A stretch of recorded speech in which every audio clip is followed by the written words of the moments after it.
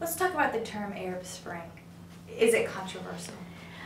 So the term Arab Spring is controversial. I think a lot of folks in the West aren't really aware of this, but within the Arab world, especially among a lot of Arab intellectuals, there's a tendency to see the term Arab Spring as both a Western concoction, which makes them a little bit uncomfortable. Perhaps there's a sense of Orientalism about it. Also, the Arab Spring has a sort of a clear allusion to the Prague Spring.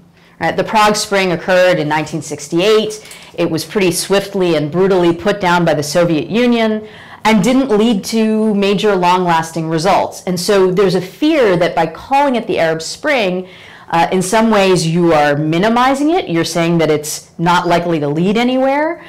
Also, you are casting it as something that occurs in the realm of a season, a few months, right? It's the Arab Spring. Well, the Arab Spring has been going on for well over a year now.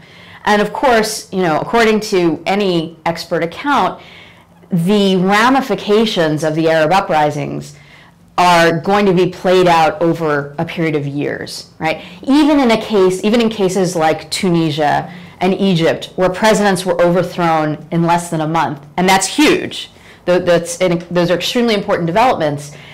It's over the long range, obviously, that the impact of all of that is going to be determined.